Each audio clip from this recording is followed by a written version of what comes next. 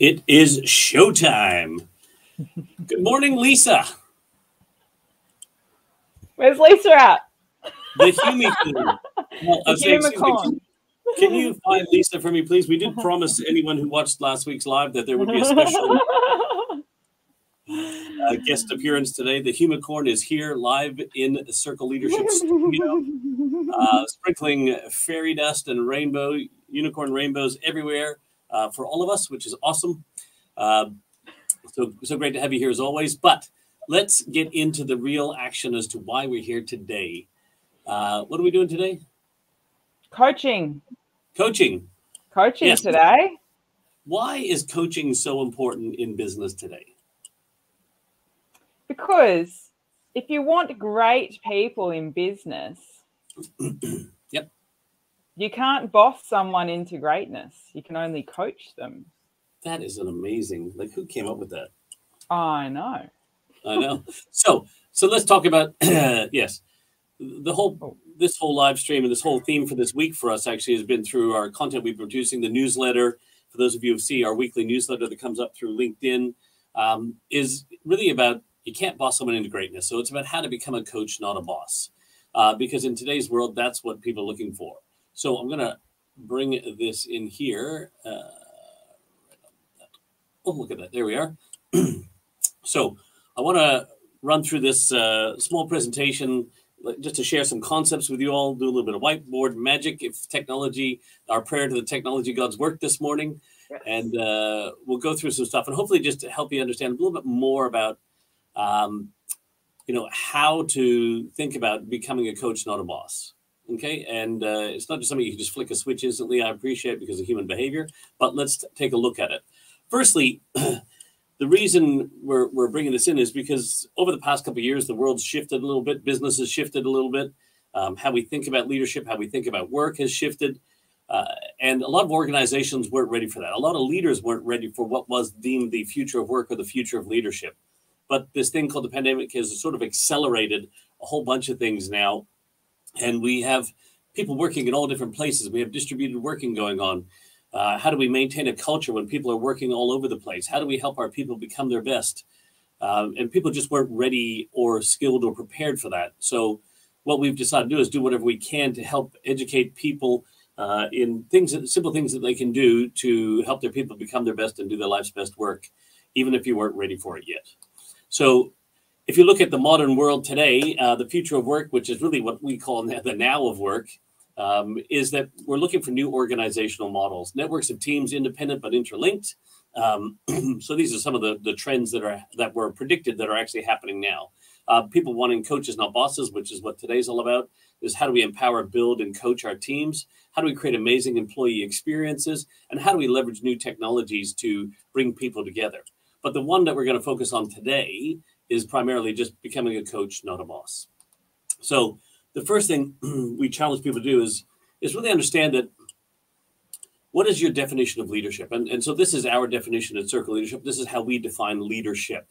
And leadership is all about helping other people become the best version of themselves so they can do their life's best work while in your care and beyond. And that means we care about you as a human being first, employee second. All right. And it's really important to understand this. So our role, or even my role in our organization, is to help our team become the best, to do their life's best work while in my care and beyond.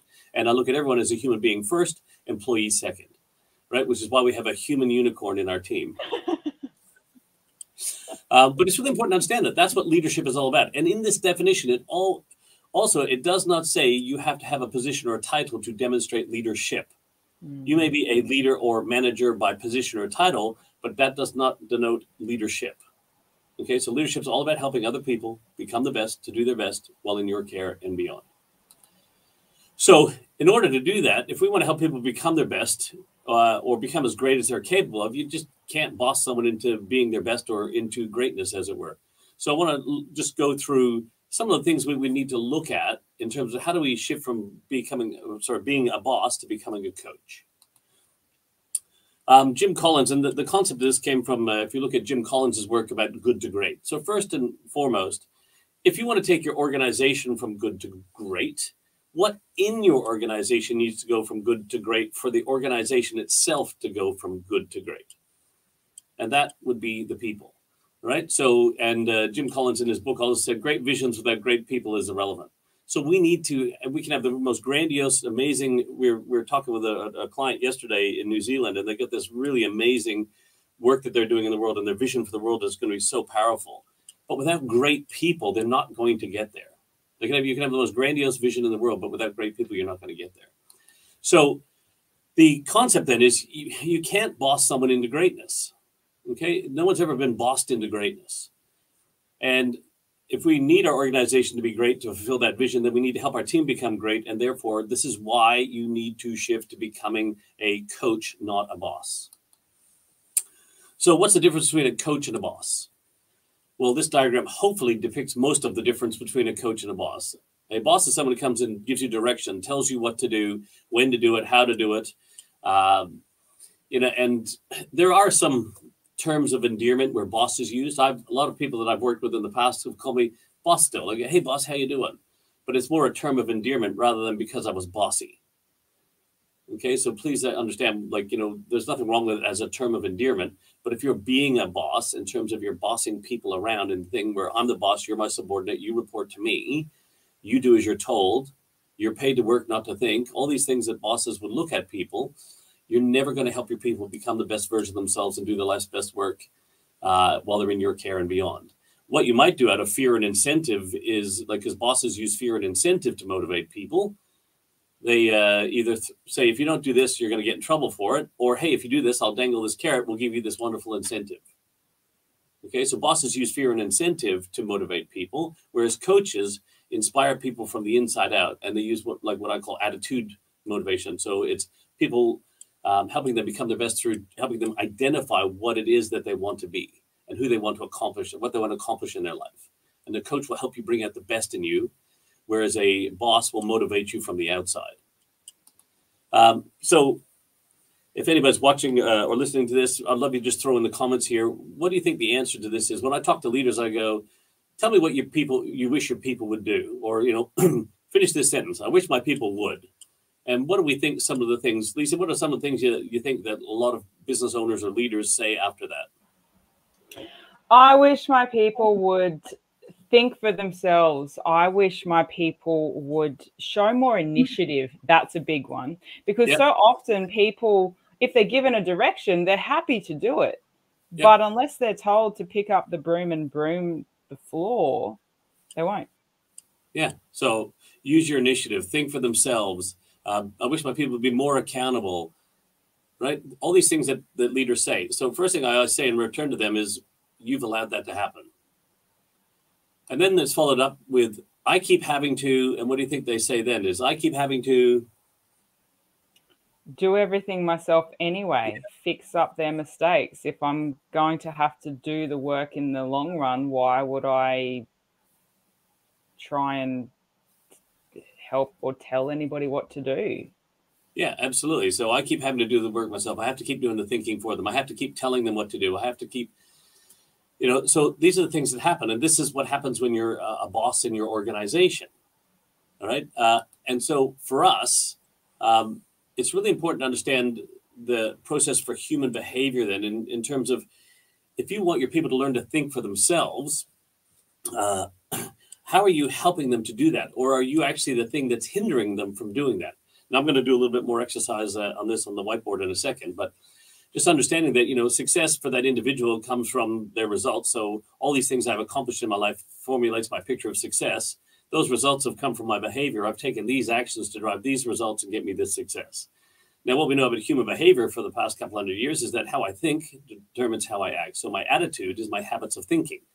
They've been conditioned into me through a process of spaced repetition of a bunch of inputs from parents, teachers, media, society, you name it. People's opinions that I've valued, people's opinions I've valued, I've heard repetitively, conditions the way I think about things, causing me to behave the way I do, getting me the results and success I may or may not be enjoying in my life right now. That's human behavior. And then all of a sudden we say, hey, I need you. So this is where we boss people. We've identified these new results we'd like to have in our organization in your role. Here's the behaviors that would drive that. Start doing these things to get those results. And then you start doing those things to get those results. And about a couple of weeks into it, you fall back into old behavioral patterns and stuff like that. Or you just don't do the things you need to do for whatever reason it is. and you don't get the results. And then your boss comes, well, I'm going to threaten you. If you don't start behaving this way and doing these things, then you're going to lose your job. Or, hey, if you start behaving this way and achieving these results, I'm going to give you this golden carrot. And then once again, with willpower, you fight to do those things, but then after a while, you go back again to doing those things. Why? Well, because how I think determines how I act. So if I haven't shifted my thinking to drive new behaviors, well, then I'm going to fall back to the automatic pilot that's already programmed in my head, which is my attitudes, my habits of thinking that I have, which drive the old behaviors.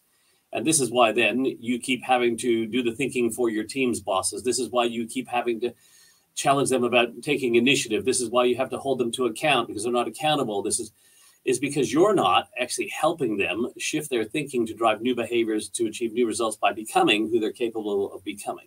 You're not helping them become their best version of themselves to do their life's best work while in your care and beyond. You're just in this vicious cycle of do this thing to get that result. You're not doing that thing. Either I need to incentivize you or threaten you. And that's not helping your people achieve greatness. And that's why you have to keep doing the work in your mind. That's why there's no accountability, there's no initiative, because they're just waiting to be told, because that's what usually happens around here. Or they're waiting for you to jump in and save the day, which is what you usually do. So what you need to be able to do is learn how to coach your team and ask smarter questions about how to coach the gap. Okay, and this is what's really important here. So I'm going to attempt to switch from this here for a moment to this here. Look at that. So that, by the way, that template up there, anybody who wants that template, if you put hashtag coach not boss in any of the streams or comments, we'll get you a copy of that PDF. I'll bring it back up in a moment anyway. But I just want to share this with you here. So as we talked about the process for human behavior, so success from our results, from our behavior, from our thinking. Now you're saying, hey, we want new results. And we've said, well, if we'd like to have something we've never had before, we would need to become someone we've never been before. All right. And this is why success is about who you need to become. So if we can help this person go, well, what would you like to have you've never had in terms of results? Who would you need to be to have those results? Then how would that person behave? And if you look at behave, it's just be and have together. And then what thinking would drive that behavior? Okay. So if this is over here, let's go. This here is the old way of thinking, and this is the new way of thinking. Now, if we're looking at it like this, if we said, okay, well, we've identified all this new stuff and we brought that down here. When we sit there and someone starts taking action towards their goals, we've already identified what the results are, the behaviors and the thinking. Now they take action. And then guess what? The action that they're taking does not match this behavior. It actually matches this behavior. So all of a sudden we see them behaving like this, when we know this is the behavior that will drive these results. And what we do know is that there's this thinking that would drive that behavior. The one thing that we don't know is, what were you thinking? Okay, so talk to me about what was going on there, because I know what thinking would drive the right behavior. This thinking drives that behavior. I saw the behavior you demonstrated. They don't match. And instead of sitting there going as a boss going, well, start behaving like this and throw in the carrot and the stick, I say, ask them to tell you what they were thinking. And not in a like, oh my God, what were you thinking? Like, oh my God, I can't believe my technology just dropped out again. Not in an, oh my God, what were you thinking kind of a way. It was perfect timing, wasn't it? Oh, they were so good, the technology gods, for such a short window there. Not in an, oh my God, what were you thinking kind of a way. Hang on, look at this. Watch this. We're back. Oh, you are the technology god, Dave. It's you. Yes. It's you. So not like, what we want to do then is, how do I help them shift this thinking to that thinking? And this is what we call coaching the gap. Okay, so if I can identify what the thinking is, there's, by the way, as a coach, there's 3 things you need to know fundamentally to be a coach. Where are you? Where would you like to be? And then why you want to get there. So if we can help this person shift their thinking, we understand why, because it's about achieving this level of success. We can go, okay, so hey, that situation. So Lisa, you know how we talked about such and such, and this is the thing that would drive those results. I noticed that this was happening. Talk to me about that. Tell me about what's going on there. What were you thinking? And then you would go, well, I was thinking this and this. And I would go, okay, great. So who's responsible for that? Why did that happen? Where do you see that going? How? A bunch of simple, short questions to get you to shift your thinking. Oh, that's right. If I do this, it was that. And if we put this over here, we're supposed to do this, which is that, which would drive that, which will do that, which will get that. So it's about starting to ask smart, simple questions to coach the gap from the thinking that exists to the thinking you know that's needed to drive the right behaviors and get the results. And this is how we start coaching our people. And, you know, when we want our people to think for themselves, the old adage at work that existed back in my days was, Dave, you're paid to work, not to think. Right? And I joke with leaders today half-heartedly, but seriously, going, hey, you're here to think. And while you're here, if you did some work, that'd be awesome. All right? Is how do we help people learn to think for themselves? You're paying for 100% of that person to be in your organization.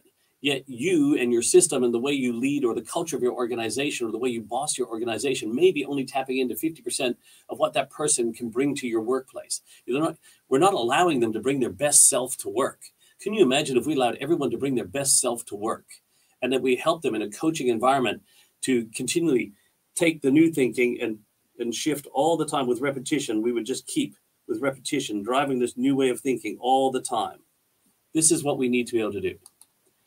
And so in order to do that, we developed a simple template here of a bunch of questions that you can ask to help coach that gap from the thinking that exists to the thinking that you need to have that will drive those behaviors, get you the result and success that you're looking for. And it's based on, so if you look down the columns there, so it's all the types of questions, the who, what, why, where, when, and how questions. And then across the top, is it a present situation, a future situation, an intent situation? Is it process? Is it accountability?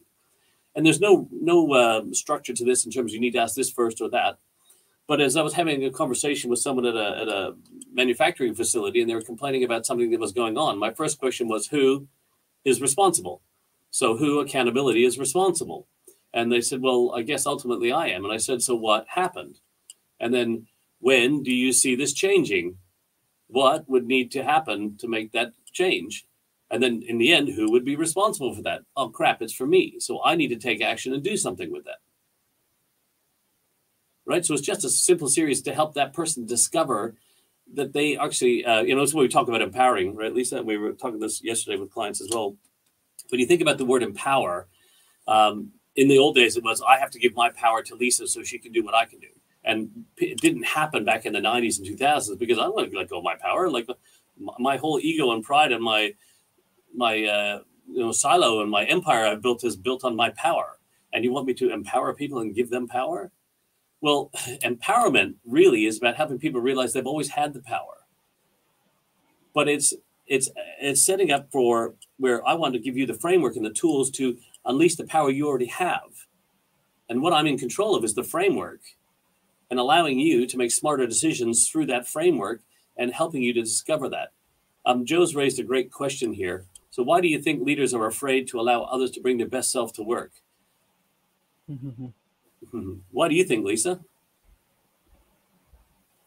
Oh, goodness me. There's a little thing that you just alluded to, Dave. Yeah. And why we at Circle Leadership operate and set up our structures around ecosystems, not ego systems. Yep. And I think that I don't want to put anyone in a pot here. No. But from personal experience, I think that a lot of like you say, the early 90s and the 2000s hierarchical corporate structures in 2022, we're still operating in that framework, but it's very much of an ecosystem framework rather than ecosystem. So what are your thoughts, Dave? What would you like? And so that based in those two structures, so it's simple to me when I look at this. If someone doesn't want, or a leader doesn't want to allow someone to bring to bring their best self to work, one of the reasons is they're afraid that person might show them up or be better than they are, right?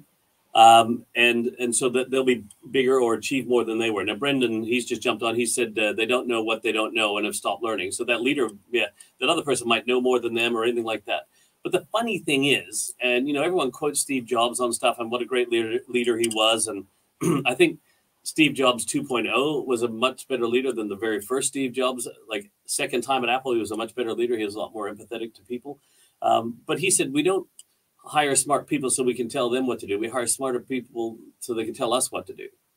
So the reason, Joe, I believe, is that ego or whatever, people were afraid that that person would show them up or possibly take their job, or if I helped them look too good, then they didn't realize that that was what their job was. They didn't understand. Yeah, fear-based leadership, they didn't understand what their job was. My job is actually to help you bring your best to work. My job isn't to stay slightly better than you and help you bring whatever you can, as long as you're not better than me. My job is to help you to be the best you can be. And then I will be recognized for my ability to bring out the best in people. And what I was fearful of is being recognized that I have people that are better than me in my team. And then they would get promoted faster than I would in corporate world. That's my take on that. And yeah, Brendan also raised the fact that leadership isn't taught in mainstream education. 100% no. It's definitely not taught in there. And it should be. Leadership, not leaders and managers. And please, for anyone listening to this who this may offend, it's not intended to offend you as an individual, but it is my take on the whole leadership and management training that we give today. Most of what we call leadership training today is modern management practices. There's not much based on actual leadership and about how do we help people become the best and do their best while in our care and beyond. How do we build those amazing cultures where we have ecosystems, where we have leadership depth and strength in our organization, where there's all around leadership, not top-down leadership, where everybody answers to something first, not to someone. And where people actually come to work. Can you imagine going to work where everyone's trying to lift each other up every single day? Because even as the almighty leader that I might seemingly be for circle leadership, I'm a human being and I'm going to fall down. And I need people like Lisa, Al, or Ben in our team to say, hey, Dave, man, come on, we need you to get back up and help me back up. I might need to be coached from time to time too. Right? So this is what we need to make sure we're doing in our organizations. So I created this simple template. This is a client of ours actually said, Dave, can you just dump all your questions you ask us into a thing? And this is what I come up with. So anybody wants this, I know a few people have already put hashtag coach, not boss. If you'd like it, that's yours. It's a real simple template that you can use and just to get you in the habit of asking questions, because as a leader in a coaching format, if 80% of the words that come out of your mouth aren't in the shape of a question, then you're starting to tell, not ask. Yeah, 100%, Joe. Leadership is all about building people up. And I want our team to be bigger and better and faster and smarter and more capable than I've ever been in my life, which really, with me, self-deprecating humor isn't too hard. So the last couple of things I want to share with you is about influence. Now, there's a lot to talk about from a leadership, and it's about influence. So how would you define influence? What does influence mean to you? So Joe, Brendan, anyone else who's listening, watching this, Lisa, what's your take on influence? What is, John Maxwell has popularized the concept that leadership's all about influence. Now, it sounds like, it's about manipulating people. I need to influence you to do something. But what does influence mean? I think it's interesting in this time, the first thing that comes to mind when you hear the word influence is Instagram influencer, hashtag little blue tick. But honestly, you ask the kids, what's an influence? They'll be like, oh, Instagram influencer, blue tick. Yeah, it's shaking my booty with a can of Coke saying, buy some Coke, Absolutely. Yeah, like that's an influencer. That's a modern day definition of an influencer. Creating impact, Joe said. Yeah. So the simplest way, and Lisa knows this well about me, and for those of you who've seen me present numerous times know, I love words, right? So for me, I'm always fascinated by words because I think words matter. As I look at the word influence, so Brendan's got here, the ability to challenge someone's thinking to achieve the best outcome. Yeah, absolutely. So if you look at the word influence, in is a prefix for into, and fluence is the Latin derivative of the word fluid or flow. So if you want to create influence, it's about helping people get into flow. And when are we at our best, Lisa? When we're in flow state, right? So when we're in flow state, that's when we are at our best. So influence is about getting people into flow. Okay, and this is when your team perform your best. So your job is to influence your team, is to help them become the best and do their best work while in your care and beyond, which is why we need to create influence in our organization. But once again, no position or title required to do that. So I'm a firm believer that if you're coaching your people and helping them become the best version of themselves, to do their life's best work, you're using influence, you're helping them get into flow state where they're at their best and they can perform at their best, that people will deliver exceptional value when they feel exceptionally valued. Okay, so why would you not want your team to deliver exceptional value to your clients? Our clients deserve the best. They deserve the best from us. So if I'm not striving to be the best that I can be and do my life's best work while I'm in my team's care, how am I supposed to create space and capacity for their greatness and their capabilities to become the best that they can become? So if I become the best I can be, I can help my team become the best that they can be, because our clients deserve our best. In order to do that, I need to make sure that our team feel exceptionally valued, that they're so important in this process, because I know that that's when they're going to start delivering exceptional value. And in the end, how we think and feel then about our organization is culture. And this is, I want people to understand this. Like, this is why when we talk about coaching our teams into greatness. So can you imagine, have you ever been served by anyone who does like great work in the world, just loves where they're doing it? You can see the greatness in them. They can see the joy at the work they're doing, where they're doing the work. And how does that add to your experience as a customer or consumer? Like, as soon as you serve, like, you race home, you have to go tell somebody. Like, oh my God, Lisa, you would not believe the person who served me today. It could be the barista at the coffee shop, doesn't matter where it was. Like this person was like off the planet enthusiastic. They must just love. I'd like to know what's in the coffee they're drinking, right? It's just like you want to tell people. So culture is how we think and feel. And when we speak that love to the market through the way that we do our work, well, the market and the consumer is brand. Brand is just how the market and consumer thinks and feels. So when we're speaking our love to the market, the market and the consumer can't help but respond in kind and fall in love with why we do what we do. And this is all why we need to become a coach, not a boss. And I know Lisa wrote a great article in the newsletter yesterday. It was about, in sports, as a semi-pro athlete in her time, that I love that semi-pro, right? A semi-pro athlete in her time, that you don't have the head boss, the offensive boss, the defensive boss, the special teams boss. You have the head coach, the offense coach, the defense coach, the special teams coach. So in sporting, in business, the business of sporting, they still have coaches, not bosses. Now, I appreciate in the office, they might have a general manager and all that sort of stuff. But in the field of things where everything happens, they have coaches. So I would encourage you to become a coach, not a boss. So that's what we want to share with you guys. It's 27 minutes in. Hopefully you understand why you should become a coach, not a boss. Hopefully we've shared with some the process and how to help people shift their thinking. And there's obviously the template left that you can have if you put hashtag coach, not boss. Even if you watch this later, that's yours to have. We'll get you that PDF sent to you. You can print out and keep it in front of you. It's a really simple tool. Oh, I'm going to get it for myself. Look at that. I wouldn't mind one of those myself. Any last thoughts, comments, Lisa, you want to add to today's live stream? I think you've nailed it as always, boss. Term of endearment. We should come up with our own definition of what boss means to us at Circle Leadership. Yeah, like a boss. Yeah, thank you, Joe. Joe. And thanks, Brendan, and anyone else who tuned in. I really appreciate it. So if anyone has any questions, please drop them in the comments after the fact too. Lisa and I will keep our eye on that, and we'll answer anything we can. We'll get those things. Thanks, Brendan, mate. Much appreciated. I'm so looking forward to seeing Brendan and his team in Melbourne in a couple of weeks' time. Oh, it's going to be amazing. And then where are you coming, Dave? Then it's Queensland. Yeah, we'll do Thursday live in the house. And if there's anyone in your world or in your spaces that you feel like that this would land and drop with them and it could add a lot of value to their Thankful Thursday, please do share. We're just all about spreading the love and the good vibes. So, yeah. Yeah, awesome. Okay, guys, it's 29 minutes and 13 seconds. Oh, where do I get one of Lisa's hats? Yeah. It's the best, right? This came from Toys R Us about 8 years ago, and a really good friend of mine was buying one for her 6-year-old daughter and went, I know who else would love one of these, and it's not another 6-year-old.